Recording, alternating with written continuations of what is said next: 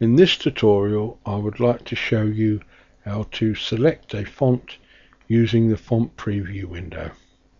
Step 1, click on Extras, scroll down to Font Preview and click on this. The font preview window will open. In this little window at the bottom you can type text, your own text, that you want to preview in this window, or you can use the text that's already selected. I'm going to type a name in here.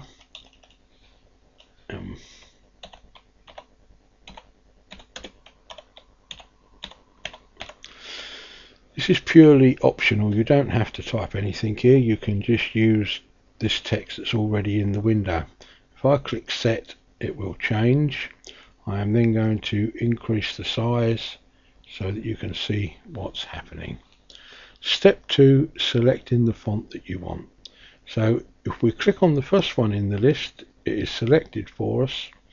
We can then use the keyboard arrow keys to scroll down through the list, and as we scroll down through the list, the text in the preview window changes. Now when we find a text that we want, if you're going to use more than one font in a document, you might be using 3, perhaps 4 different types of font. Well, then the easiest way is to make a note of the fonts that you want to use as you scroll down through, and then when you're setting out your document you can just choose from the list rather than opening this preview window and scrolling all the way through again finding the fonts that you need to use. Okay, now that you've found a font that you want to use, step 3 is to place the font into your document. So we close this window. Now I've already written Paul White in this text box. Now you have 2 ways to change this font. One is with the story editor.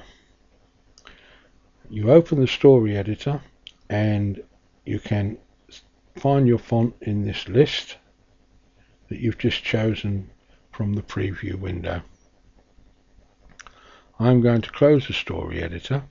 Another way that you can change this font is by using the style menu, and you then also have a choice. So I'm going to change it to this font. While the box is selected, I'm going to change the size, and also in the style menu I'm going to change the color.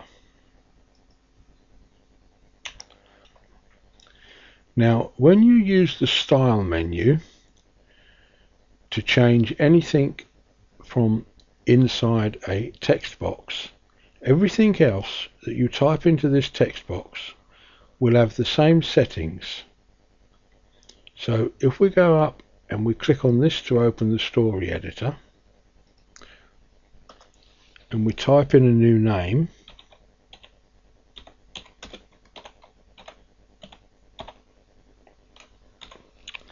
and I click the update button, John Smith now appears in the text box,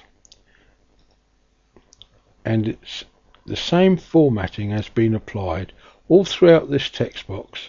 The same formatting will be applied because you used the style menu, so whatever style you've chosen will be placed inside this text box.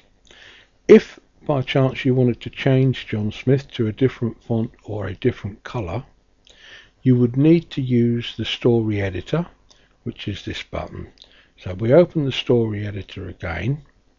If you select the text that you want to change, if we just want to change the color, you can click on the color and then click the update button and the color changes.